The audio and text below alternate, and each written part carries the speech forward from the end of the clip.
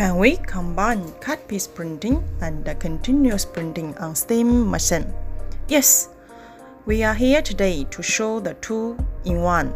Follow me and take a look around our overseas customers' garment textile printing factory to see what they are doing.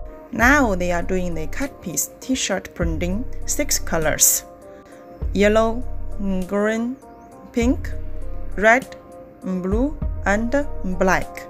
Before it was manual printing, much lengthy table and need 4 staffs, 4 operators minimum. Now we only need 2, one side fitting and another side collection. Before it was much lengthy table, but now only need 9 meters, the machine length. To welcome the machine arrival, the customer vacated his previous manual printing table and now the machine settled in his factory. For the customer's continuous printing work, we attach this green roll fitting station in front of the printing machine. Here we are.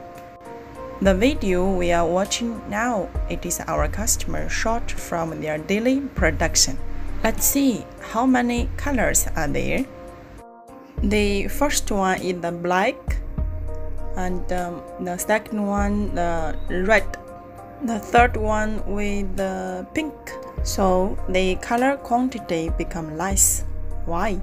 Because the belt movement difference between the cut piece printing and the continuous printing, confined by the limited space between the printing units.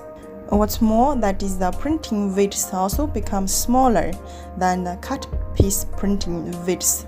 So the 2 points we would like you to know in advance. After printing, the clothes enter into the drying tunnel. It takes around 10 meters length.